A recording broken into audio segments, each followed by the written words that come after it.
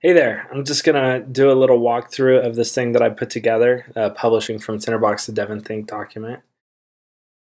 And let's see, I'll scroll down, download this thing, and open it in Tinderbox. I don't know why it opens all these windows, but it does, at least on mine. So now I shouldn't have anything else. We'll go ahead and create two notes. We'll say note 1 and note 2. And we'll say note 1 links to note 2. Use the text link to go there. And then note 2 links back to note 1.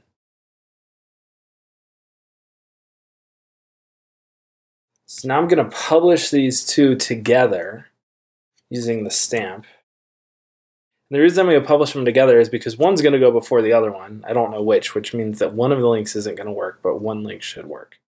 And so that'll just kind of demonstrate what's happening. So I publish it to DEVONthink, and these go into my main database, or into the global inbox. And so when we look at note 1, we'll see that it has this weird link to note 2.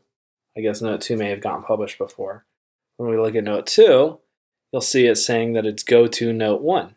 So I can click go to note 1, but if I click go to note 2, it doesn't work. So let's just look at the difference between the source. You see this, the exported, or the href is this exported thing from Tinderbox. It's just a typical path. But then if we look at note 2 here, the path has gotten replaced with this X DEVONthink item link, which is kind of how DEVONthink does its magic. So the reason that the first one didn't work is because the other note didn't have this source URL attribute, which got added automatically. But if I publish them both again, then we'll see that note 1 now has a DEVONthink link. And note 2 also has a DEVONthink link.